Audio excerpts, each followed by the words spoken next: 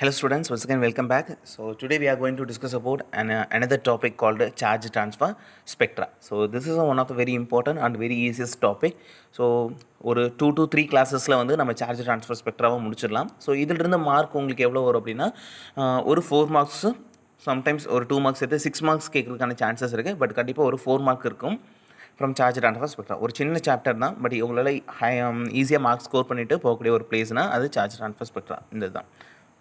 So இதுவும் full and full theory physical பற்றின ஒரு கொஷின் தான், ஓகேவா? ஸோ இதில் அப்ளை பண்ணுறதுக்கு 2-3 கான்செப்ட் தான் இருக்குது. ஸோ அந்த கான்செப்ட் மட்டும் அப்ளை பண்ணிவிட்டு நீங்கள் டேரெக்டாக கொஷின்ஸ் வந்து ஒர்க் அவுட் பண்ணலாம்.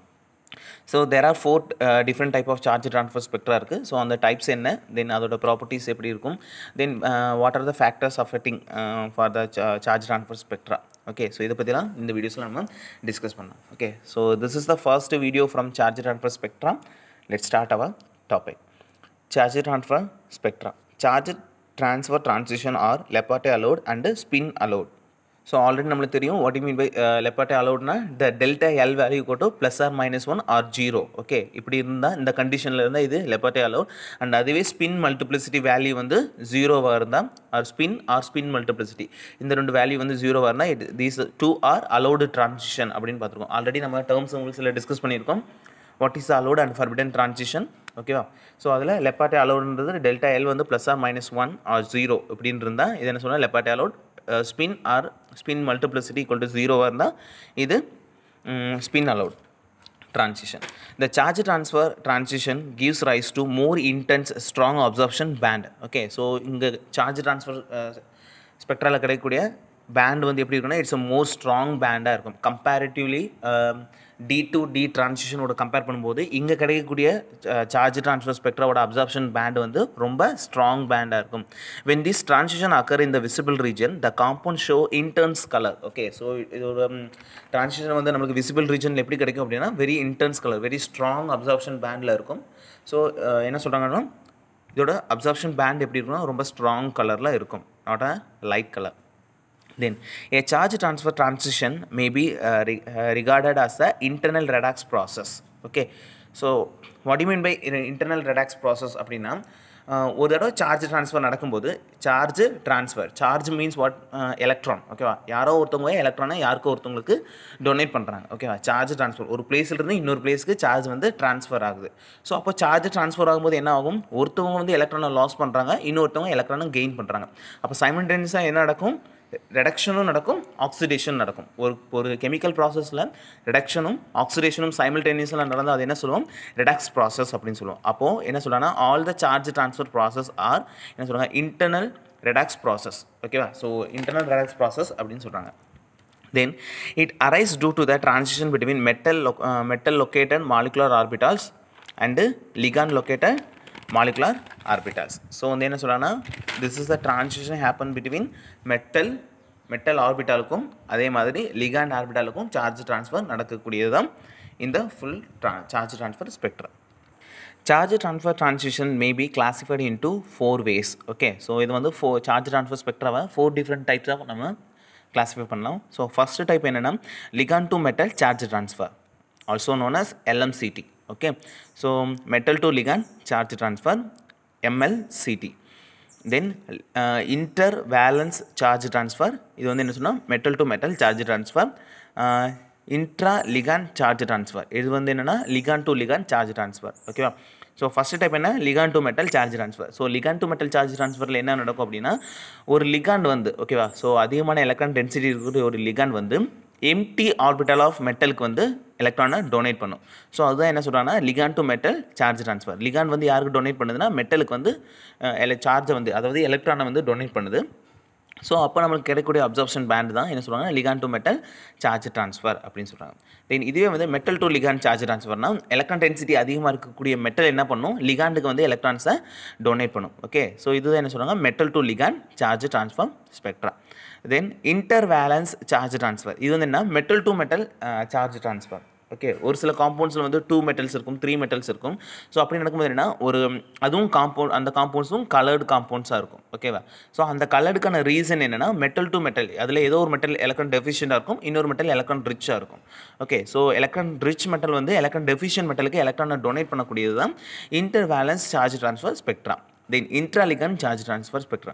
So intra-ligand charge transfer na it's a ligand to ligand charge. ஒரு காம்ப்ளெக்ஸில் இருக்கக்கூடிய 2 ligandsக்குள்ள எலக்ட்ரான்ஸை ட்ரான்ஸ்ஃபர் பண்ணிக்கிறது தான் ligand to ligand charge transfer. So இதுதான் அந்த டயக்ராம் ஓகே ஸோ ஃபஸ்ட்டு வந்து LMCT. ஸோ LMCT வந்து ligand to metal charge transfer.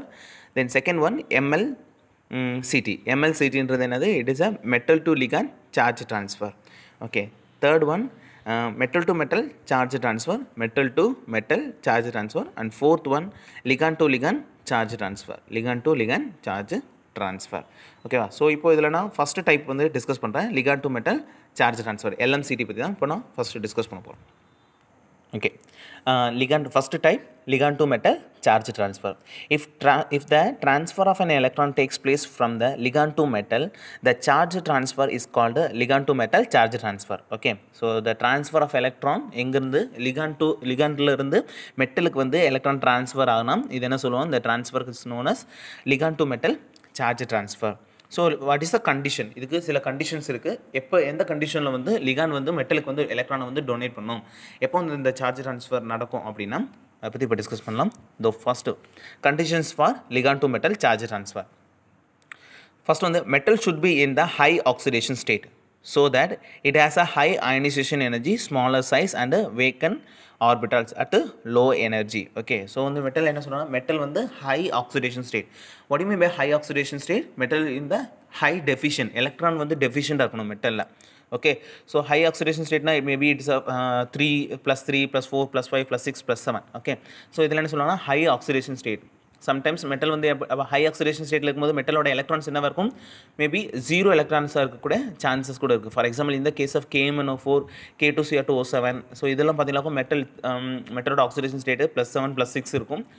So D electrons பார்த்தீங்கன்னா complete 0வாக இருக்கும். ஓகே, ஸோ இந்த கேஸ்லாம் பார்த்தீங்கன்னா மெட்டல்கிட்ட there is no electron density இருக்கும். ஓகே, ஸோ அப்போது இருந்தாலும் KMnO4 அண்டு K2Cr2O7 இதெல்லாம் கலர் வந்து ப்ரொடியூஸ் பண்ணுது. ஓகே, ஸோ யூஸ்வலாக கலருக்கான அதாவது 3D 4D 5D மெட்டல்ஸ் வந்து கலர் ப்ரொடியூஸ் பண்ணுதுன்னா அதுக்கான ரீசன் என்னவாக இருக்கும் அப்படின்னா D to D ட்ரான்சிஷனாக இருக்கும். But D to D ட்ரான்சிஷனுக்கு must என்ன ப்ரெசென்ட் ஆகிருக்கும் அப்படின்னா D electrons present ஆகிருக்கணும். D electron present ஆயிருந்தால் தான் ஒரு டியிலிருந்து அதாவது T2Gலிருந்து EGக்கோ அது EGலிருந்து T2Gக்கோ எலக்ட்ரான் ட்ரான்ஸ்ஃபர் ஆகும்போது இட் ப்ரொடியூஸ் அ கலர். பட்டு டியில் ஒரு எலக்ட்ரான்ஸே இல்லை. ஓகே, இந்த கேஸ் ஆஃப் D0 இருக்கும்போது இந்த கேஸ் ஆஃப் KMnO4 எடுத்துக்கலாம், இல்லை K2Cr2O7 நீங்கள் எடுத்துக்கலாம். அங்கே வந்து பார்த்தீங்கன்னா டியில் எலக்ட்ரான்ஸே இருக்காது, D0 எலக்ட்ரானிக் கான்ஃபிகரேஷனில் இருக்கும். ஸோ அப்படி இருக்கும்போது they also produce a colour. So அந்த கலருக்கான ரீசன் என்னென்னா that's called charge transfer spectra. So metal வந்து அங்கே என்ன இருக்குது, இந்த கேஸ் ஆஃப் D0 ஆக்சிடேஷன் ஸ்டேட்டில் இருக்குது. அப்போ அதுக்கு யார் டொனேட் பண்ணுறாங்கன்னா லிகான் வந்து எலக்ட்ரான்ஸை டொனேட் பண்ணுறாங்க. ஓகேவா, இந்த டிஃபிஷியன்ட் மெட்டலுக்கு மெட்டல் D ஆர்பிட்டாலுக்கு லிகான் வந்து எலக்ட்ரானை டொனேட் பண்ணும்போது it create the some colour. Okay, so அந்த கலருக்கான ரீசன்னா லிகான் டு மெட்டல் சார்ஜ் ட்ரான்ஸ்ஃபர் அப்படின்னு சொல்லுவோம். Okay, so metal should be in the high oxidation so that it's has a high ionisation energy. Okay, it has a high ionisation energy and smaller size. Okay, so வந்து மெட்டலில் வந்து electrons வந்து குறைய என்னவாகும், size வந்து என்னவாயிடும், ரொம்ப சின்னதாகிடும். And வேக்கன் orbital அடுத்த lower energies. Okay, வேக்கன் it's very important, வேக்கன் orbital and lower energies.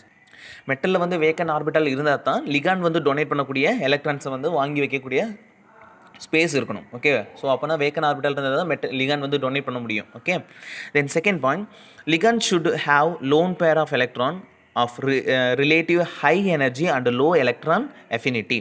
Okay, so ligand எப்படி இருக்கணும் அப்படின்னா இப்போ வந்து மெட்டலுக்கு பார்த்தோம். ஸோ மெட்டல் வந்து high oxidation state and it has a high ionisation energy, small size and வேக்கன் side இருக்குன்னு பார்த்தோம். பட் இந்த கேஸ் ஆஃப் லிகாண்டுக்கு வரும்போது என்ன சொல்கிறாங்கன்னா, ligand should have lone pair of electron. Loan பேர்னா it can able to donate the electron to others. Okay, ligand வந்து என்னென்னா ligand வந்து லோன் பேர் ஆஃப் எலக்ட்ரான் வந்து இருக்கணும் and it has a relatively high energy orbital. Okay, high energy இருக்கணும். வேக்கன் நல்லா பார்த்துங்க, லிகாண்டுக்கு high energy orbital இருக்கணும், பட் மெட்டலுக்கு லோ எனர்ஜி ஆர்பிட்டால் இருக்கணும். It's very important point. Okay, so அப்படின்னா மட்டும் தான் ட்ரான்சிஷன் இஸ் பாசிபிள். அண்ட் அதே மாதிரி லோ எலக்ட்ரான் அஃபினிட்டி, லிகாண்டுக்கு வந்து எப்படி இருக்கணும், லோ எலக்ட்ரான் அஃபினிட்டி இருக்கும், அதாவது எலக்ட்ரான் மேலே நாட்டம் இல்லாமல் இருக்கணும். அப்படின்னா மட்டும்தான் அடுத்தவங்களுக்கு கொடுக்க முடியும். It has a high electron withdrawing capacity லிகாண்டுக்கு இருந்தால் லிகாண்ட் என்ன பண்ணாது, எலக்ட்ரான் டென்சிட்டியை கொடுக்காது மெட்டலுக்கு. ஓகே, ஸோ அப்போ மெட்டல் வந்து எப்படி இருக்கணும், லெஸ் எலக்ட்ரான் அஃபினிட்டியோட இருக்கணும் லிகாண்ட். ஓகே, லிகாண்ட் வந்து லெஸ் எலக்ட்ரான் அஃபினிட்டியோட இருக்கணும்.